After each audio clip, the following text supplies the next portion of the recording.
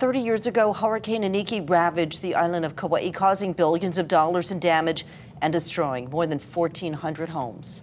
KITV4's Shanila Kabir reports on the lessons learned by those who survived the storm. I just remember the big picture glass windows in our living room flexing and breathing. The sound of the hurricane was not really able to be explained. Crunching, whistling and hissing. Ron Agor was an architect at the time.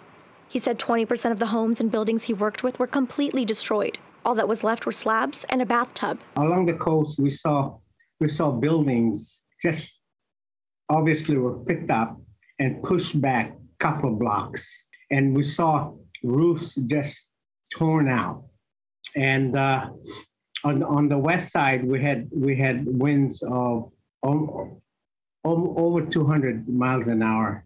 Agor is currently working on rebuilding the Coco Palms Hotel that was severely damaged by the hurricane. He said what we can learn 30 years later is knowing the basic designs of our homes and base flood elevation numbers. Former Mayor Joanne Yukimura said Kauai residents were serious about being prepared for Iniki. I think we had a very low mortality rate from the hurricane because people took it seriously. They took shelter. Kauai officials urged the community to start planning early, and that can include getting meds for kapuna and food for your pets. Shanila Kabir, KITV4 Island News.